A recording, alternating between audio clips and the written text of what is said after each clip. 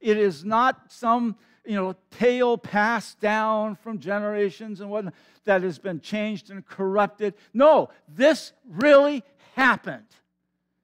It's history. There really was Mary. There really was Joseph. There really were wise men. Amen? Bethlehem was and is a very real place. When we talked about Book of Revelation, 7 churches, I tried to make the point that these were real people and real places. To me, that brings the Scripture alive when you realize that we're not just talking about cardboard flannel graph figures here. We're talking about real people. And the Christmas story is real. It's about fulfilled prophecies. It's about the love of God for our planet, for each one of us. It's about a God who keeps His word. In fact, this Christmas, I want to make a topic of hope as the theme.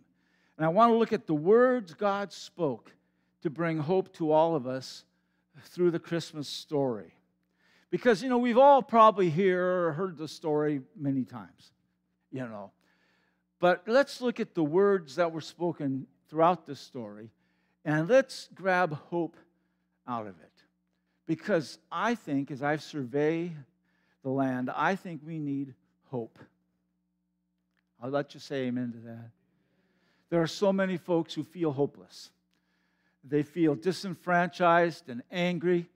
There are a lot of folks who have a chip on their shoulder, and there are even some who feel that the world is in a hopeless place. Well, I'm from North Dakota, and we're hopeful people. And I believe there's still hope for the world. And I believe this Christmas story, when we look at it correctly, when we look at it the way Scripture teaches it, when we look at the history of the real people involved, we can find words of hope. And I think we can rally around the Christmas story. There's so much division, maybe not so much in our church, but in many of the churches, of people who are just not of one mind anymore.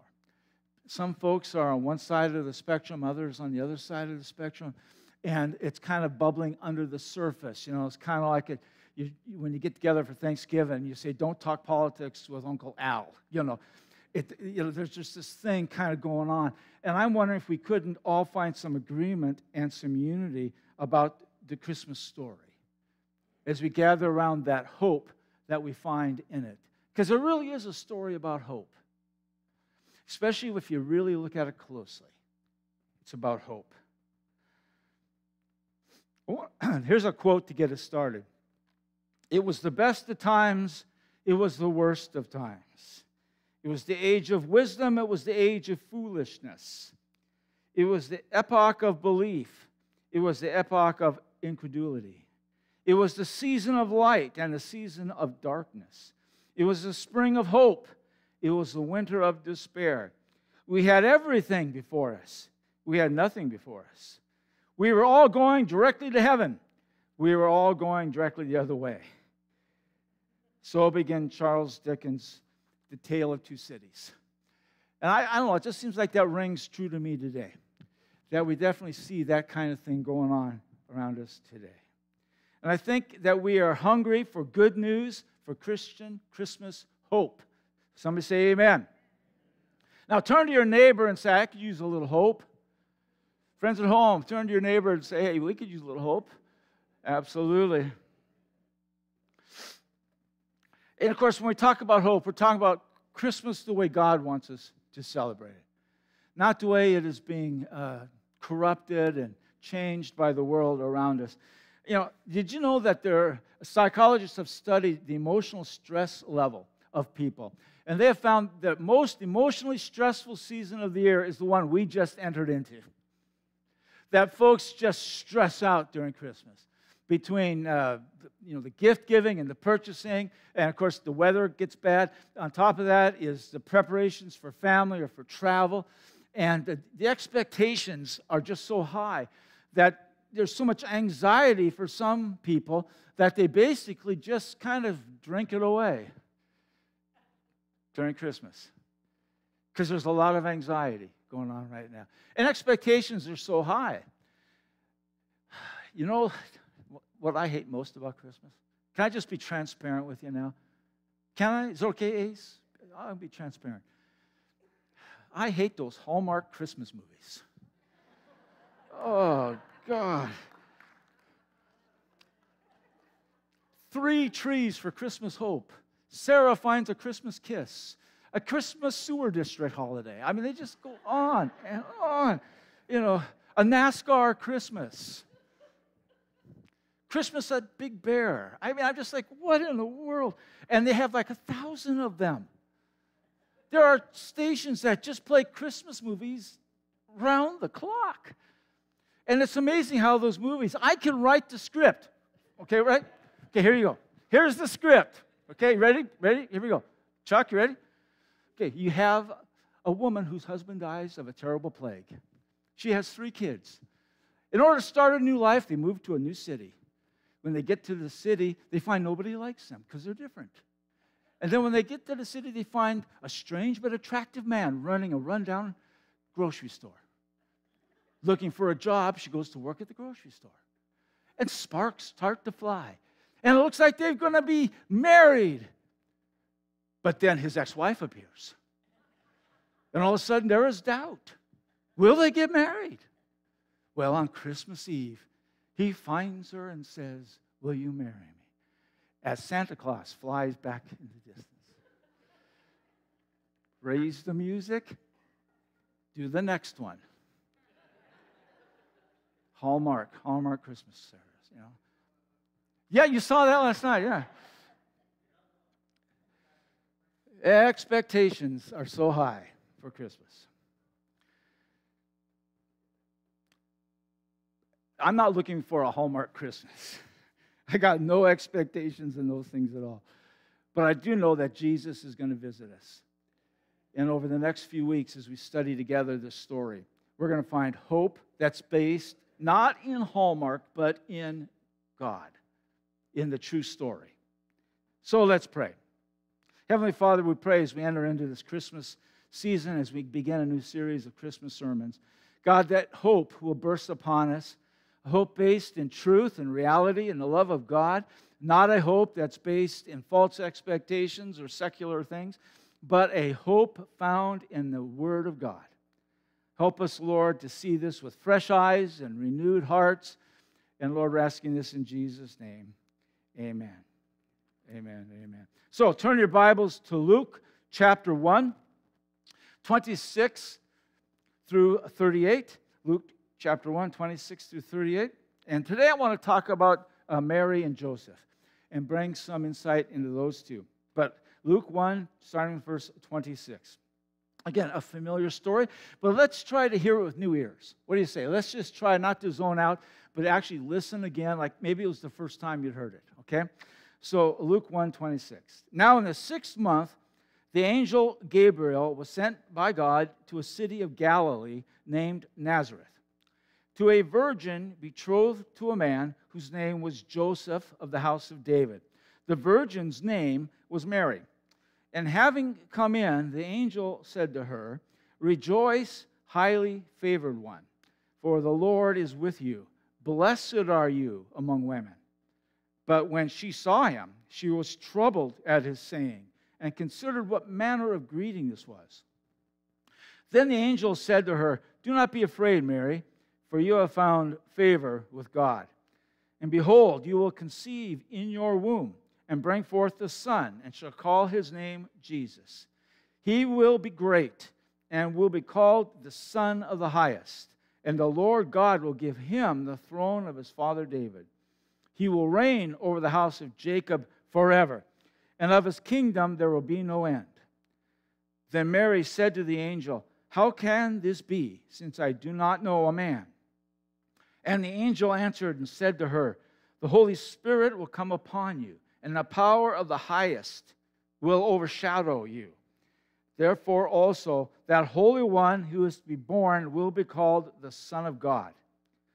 Now indeed, Elizabeth, your relative, has also conceived a son in her old age, and this is now the 6th month for her who was called barren. For with God, nothing will be impossible. Then Mary said, Behold, the maidservant of the Lord. Let it be to me according to your word. Let it be to me according to your word. And the angel departed from her.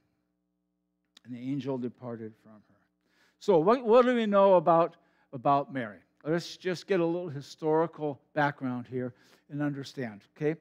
So we know Mary was from the town of Nazareth. Now, it's interesting that the first century town of Nazareth was famous for just one thing. It was famous for its sin. Now, a lot of people don't know that about Nazareth. You see, it was located just 4 miles from a Roman garrison at Sepphoris. I think we have a map. There's the map. There's Nazareth. It doesn't show Sepphoris, but Sepphoris will be up there towards the top, 4 miles from Nazareth. And this was a Roman garrison. And when the Roman soldiers would get a little extra money, or they'd get a bonus, or they would get some leave, they would leave that garrison and they'd head to Nazareth, where they would find lots of wine and lots of women of the kind you know I'm speaking. And so Nazareth was really well known for its red light district, and it was a place known for its sin. And that helps us understand the comment made about Jesus when the comment was made, can anything good come from Nazareth? Well, that's why.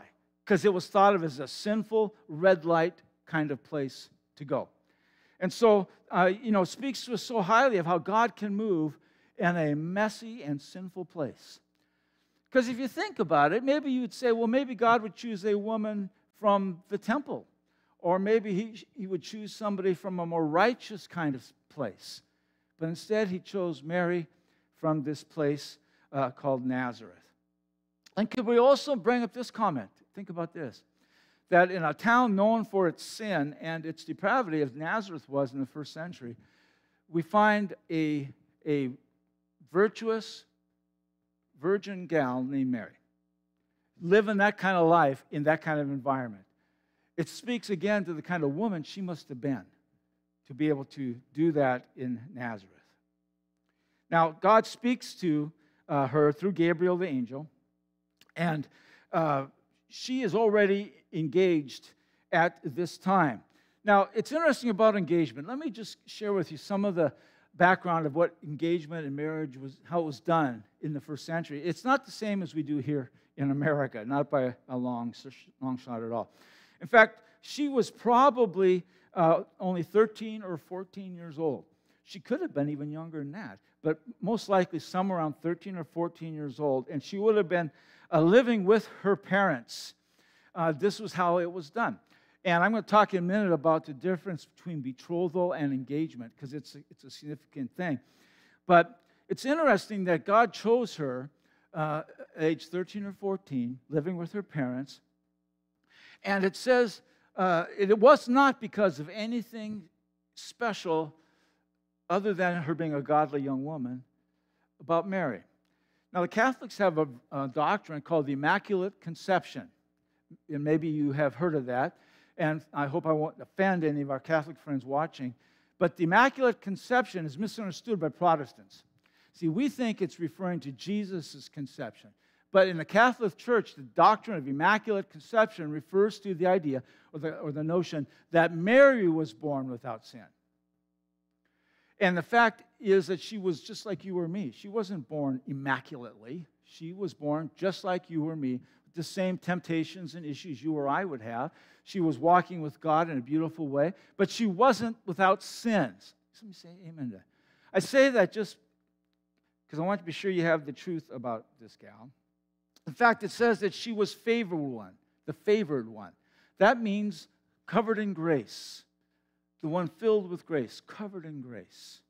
And that speaks to the fact that she needed grace. That she wasn't perfect in every way. Now, as she was listening to the angel, imagine yourself as you're 13, 14 years old, living with your parents. You have been betrothed to this man. And this angel says to you, you are going to have a baby. What do you suppose would go through your mind? 13 or 14 years old. Well, the first thing you might think about is, of course, how could this happen, right? You're saying, how could I possibly? I mean, they knew the birds and the bees, amen? They knew that.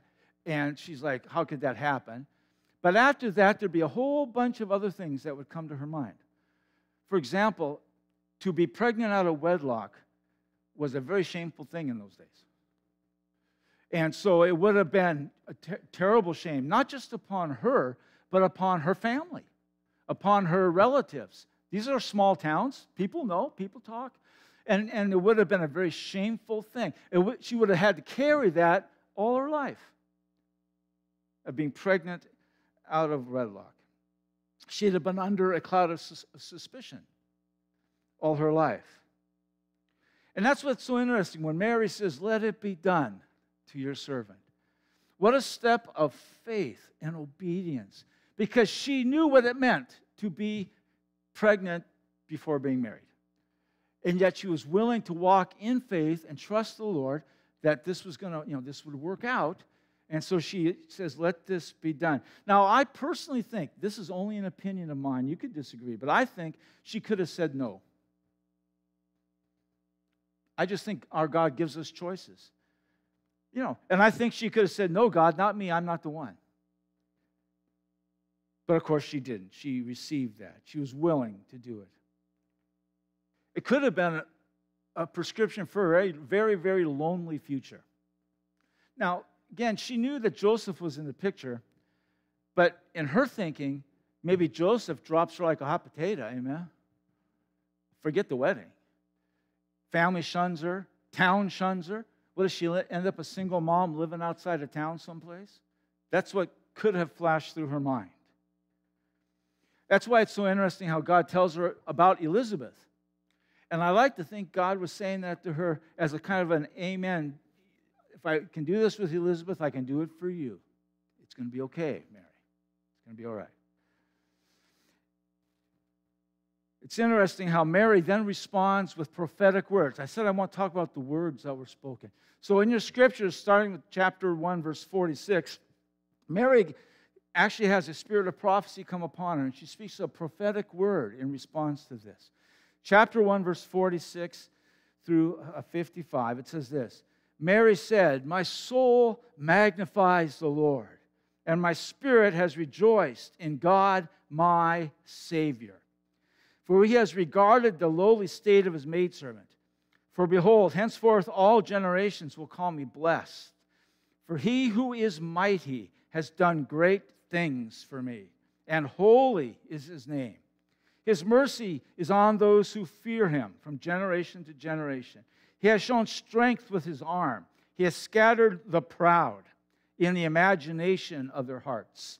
He has put down the mighty from their thrones and exalted the lowly. He has filled the hungry with good things. The rich he sent away empty. He has helped his servant Israel in remembrance of his mercy, as he spoke to our fathers, to Abraham and to his seeds forever. So we look at that and we learn something more about Mary. The first thing we learn is this, that she was a very humble person. She says, God, my Savior. She understood she needed a Savior, just like you or me. That's a funny thought, isn't it? Because I know, again, some folks have elevated Mary so high that even the thought that Mary might need a Savior. But she did. She needed a Savior just like you and I needed a Savior. And that this God would be the one who would save her. In a minute, we're going to have a song called Mary, Did You Know? And the question is, did Mary know that the baby she was going to carry would be her Savior one day? It's a fabulous thought to just think on that a little bit. So interesting that this same baby would be the one who would bring forgiveness to us all, if we're humble enough to receive that forgiveness. We live in a world that wants to be self-sufficient. It's a do-it-yourself world. If you don't believe me, go to home base. Just look around that place, and you'll see all the do-it-yourselfers. Everybody wants to do it themselves. But there's one thing you can't do for yourself. You cannot forgive your sins. Only God can forgive your sins. And we all need forgiveness. Okay, quick poll. Are you ready? Quick poll. Ready, Paul? Here we go. Quick poll. Everybody who's sinless, raise your hand. I'm looking. Nobody. We all need forgiveness. Even Mary needed forgiveness. You know what? Here's the thing. You got to be able to receive it. There's so much independent spirit, pridefulness. To admit to God and to yourself, I am a sinner. I need forgiveness. I'm not perfect. It's a big jump for some folks. But that's exactly what Mary was able to do. Second thing, Mary was a worshiper. If you look carefully at what she said, she is worshiping the Lord. She is saying He's holy, He's mighty, He's merciful, He's strong. Mary was a worshiper. Listen, I don't think that just fell upon her for the first time right there. I think she was a worshiper all of her life. I think she lived her life as a worshiper. It was natural for her to worship when this whole thing was happening to her. And you know what worship does, church? Worship reminds us, get this now, worship reminds us that we are not the center of the universe. Contrary to popular opinion, you are not the center of the universe. Neither am I. Amen? And when we worship, we get ourselves back in the right place. He is mighty. Amen? He is holy. Amen? He is strong. Not us. Not us at all. Number 3, Mary was able to receive help from a God who loves to help. She could receive help. She admitted she needs help. And again, that speaks to especially those of us up here in the Pacific Northwest. You know, our forebears were rugged individualists. They came up here and carved out cities and from trees and forests and Indians, and that's our forebears, rugged individualists who didn't like to admit they needed help and wouldn't want to receive help. But here's the thing. You got to be able to receive God's help. And Mary could do that. Okay, let's take a few minutes and let's look at Joseph. I wish we had more information about Joseph. Joseph is an interesting dude. I mean, we all kind of wish we had more to look at about Joseph. We do know, the gospel says that Joseph was a righteous man. We do know that meant he would have kept the Jewish law. He was a devout man, cared about God, loved God. He was a righteous man. It also says he worked as a carpenter. And what we know about first century carpenters is they would plan and build homes. They would manufacture furniture and make farming tools. So he was a guy who was handy with his hands. Say amen to that. He was probably a guy in demand. Towns would love to have a guy like Joseph set up shop in their city or their town. But to think of him as poor as a pauper is probably wrong. You guys got me? I mean, he was not a wealthy man, but he was not a poor man. He was a business owner, a small business owner. And if any of you guys are that or know that, that means there are times of feast and famine. There are times you got lots of money, and other times you got no money. And you know what it means to have to keep the books and pay the taxes and do all those things. So this guy was not dumb. Okay? Capable, smart man. He knew the ways of the world. And I mean that in the way of a businessman would. Anybody here ever worked with or for in the building industry, you know you got to have a little bit on the ball to thrive. Amen? That was Joseph.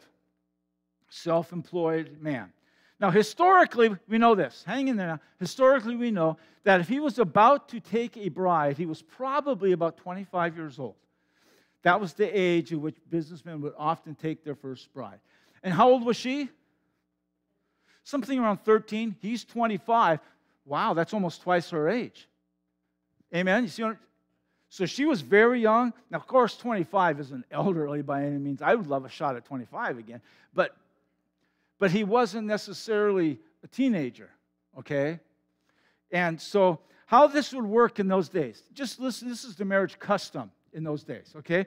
So Joseph would have decided he could take a wife. He had enough money. He had his place to live. He had his ducks lined up in a row. And so he would go to his parents first. And he'd say, hey, Mom and Dad, I'm thinking of marrying this gal I saw there, this Mary. And what do you guys think? And his mom and dad would have to say, yeah, that sounds like a good match for us. I always find that funny, because I don't know that too many of our kids would ask us for our permission anymore. But they did in those days. And so he would have gone to his parents and asked about this Mary. And they would have talked about her lineage, her family lines. They would have talked about her financial place. They had talked about her reputation. They would have gone through all. In fact, it was almost like a business contract. They would sit down and say, okay, Mary's got this, check the boxes, and you got this, check the boxes. And they try to come to deciding, well, would it be a good match? The writers from those days talk about how very little was mentioned about loving one another. And the fact was, they probably barely knew each other. But, caught his eye, And so they'd go down and they would decide if they were a good match. Notice who was making this decision? Parents, with Joseph's input, but a lot to do with the parents. Boy, I wish I could pick my kids as what do you say here, Denise? We'll line them up for our kids. What do you say? It wouldn't go over very big, would it, guys? But in those days, that's how it was done. So what would have happened then is Joseph's father, having decided this was a good match, Joseph's father, probably not the mom, but the father, would have gone to Mary's family. And they would have had a meeting and, had a meal, and they'd have talked about my son Joseph, who is a carpenter. He's got X amount of money in the bank. He's got a house. He owns a donkey, blah, blah, blah. He would like very much to marry your daughter, Mary. And so then they would talk about it, whether or not her parents think it's a good idea to marry Joseph. And Mary probably would have been in the next room or out the window listening and, oh boy, is it going to work? What's going to happen? And after deciding it was a good match, then the two families, not the kids, but the moms and dads, would have taken a cup of wine and shared one cup of wine together, and it was the symbol of a covenant. It was saying, we have made a contract, a covenant. Joseph and Mary are going to get married. This was called betrothal. See, we don't have that in our American romantic life, I guess you'd say. So at that point, they were legally betrothed, Mary and Joseph, even if they barely knew each other. Now, who knows how much they knew each other? They may have known each other very well, but maybe not. But they were betrothed, and that meant that if he died in the next roughly year to the wedding, if he died, she was his widow, okay, and got whatever legal things were part of that. And if she somehow broke the betrothal, then it would be a divorce on both of them. So this betrothal thing was a serious step in this whole kind of thing. So they would then maintain their virginity for about the next year, and they would plan the wedding day and, of course, have the big wedding celebration.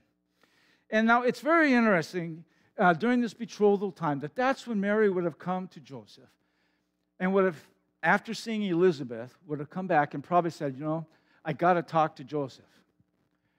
I got to because I'm going to start showing pretty soon. And I don't want him to hear the wrong way. So she would have had to set up a time with Joseph. And she would have to tell him, Joseph, I'm pregnant. Now, if you were Joseph, what would have gone through your mind? I mean, she would have followed that up with probably, hey, I met this angel. The angel told me I've been faithful. I have not had sex with any men. This is a God baby. Can you imagine how Joseph would respond to her saying, this is a baby born of God? Come on, guys. What would you have thought? Yeah. But that's what the conversation would have been. That's how it would have had to gone. And, of course, Joseph would know that his conscience was clear. He says, it's not my baby. I know that much. But what happened when he went and saw Elizabeth? Or what happened, But we do know this, that Joseph was a godly man, and he wanted to do the right thing. Now listen, legally, culturally, he could have called her an adulteress and ended it with a divorce. He could have said, leave town, it's done. She could have had to leave town, have babies. Remember, there were times in America where people were sent out of town to have babies. Could have done the same kind of thing. So he had three options. He could have married her right away. Could have cut through the red tape, gone to Vegas. Just married her, just right then and there. And that would have saved her, the embarrassment, although thinking minds might have done some math and figured something out. But still, he could have done that. He could have divorced her publicly, brought shame on her and the family out of just anger and spite. He could have done that. Or he could have just said, the betrothal's off. Mary, you should leave town. See you later. That's how it goes.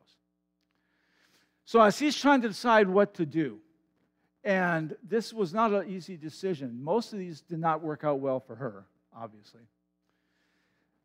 God speaks to him with words of hope, just as he did to Joseph. In the book of Matthew, chapter 1, we have what happened with Joseph. And let's look at that, because as we had God speaking words of hope through Mary, as she wondered what about this whole thing, God speaks to Joseph as well, as he gets this divine guidance. Matthew 1:18.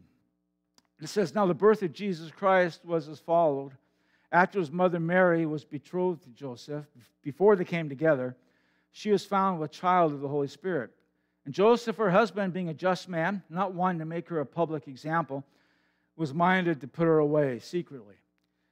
But while he thought about these things, behold, an angel of the Lord appeared to him in a dream, saying, Joseph, son of David, do not be afraid to take to you Mary your wife, for that which is conceived in her is of the Holy Spirit. And she will bring forth a son, and you will call his name Jesus, for he will save his people from their sins. So all this was done that it might be fulfilled, which was spoken by the Lord through the prophet, saying, behold, the virgin shall be with child and bear a son, and they shall call his name Emmanuel, which means God with us. And Joseph, being aroused from his sleep, did as the angel commanded him, and took to him his wife, and did not know her till she had brought forth her firstborn son, and he called his name Jesus. So God speaks to Joseph through an angel and tells him to do the difficult thing, to go ahead and take her as his wife, to trust the Lord that this was going to work out, that this was his plan. And I hope you can understand from just the little bit I shared what tremendous step of faith and trust this was, especially for Joseph. Remember, he only took one bride, right? And this was a big deal for him. And yet he obeyed what the angel said, and he took this pregnant gal to be his bride. And this was a fulfillment of prophecy, that the virgin would bear a son. You think about that. Could Joseph have said no? What do you think? I think he probably could have. He could have said no, just like Mary could have said no. But they both walked with God and trusted God. And having had this encounter with God, they obeyed and followed. I would like to think that each one of us, if we had an encounter with an angel like that, we would obey. How about you? I'd like to think we would. I'd like to think that would touch us in such a way that we could go against cultural norms, go against what we knew about biology, that we could go against family expectations and obey the Lord our God, even if it was a step of faith, which is what it was for these two young people. Just a couple things, and then it's time for our video. We're going to close. As a takeaway, I thought about this. There's a lot here. But I thought, in regards to Mary, Remember, God, through the angel, said that she was the favored one, the grace-covered one, the grace-filled one. You know what? All of us are people of grace. All of us are covered in grace. All of us are people that God has grace for in our lives. And I would just want to remind you, you know what? Give yourself a break this Christmas. Hello? Give yourself a break. Have a little grace. You know what? For all you perfectionists out there, it's okay if the Christmas tree isn't perfect this year. It's okay to have grace for your family, grace for that weird Uncle Al. You know, grace in our families. As Mary was the favored one, you're a favored one through Jesus Christ our Lord. For Joseph, I think we can understand and receive that God wants to guide us in our lives, that He wants to direct our paths and teach us the way to go. It's up to us to be obedient and follow those paths. Of course, that's the hard part, isn't it? But God wants to speak to us and guide us in the way we can go. Few years back, member of the Gaither vocal band, I know that's kind of an old, stodgy thing, but he wrote a beautiful song called Mary, Did You Know? For a lot of you, it's probably your favorite Christmas song. And it brings up that question. Mary is carrying her own Savior, the one who would die for her. She's giving life to the one who would give life to her. It's just a wonderful thing. And so I thought a good way to change our service, to close our service today, would be to hear the song, to enjoy the song, and then Kara is going to come and close our service with a blessing. So why don't we go ahead and do it? We'll bring the lights down, and we'll enjoy Mark Lowry. All right, why don't you go ahead and stand? It has been a good day in God's house, and why don't you get a stretch in?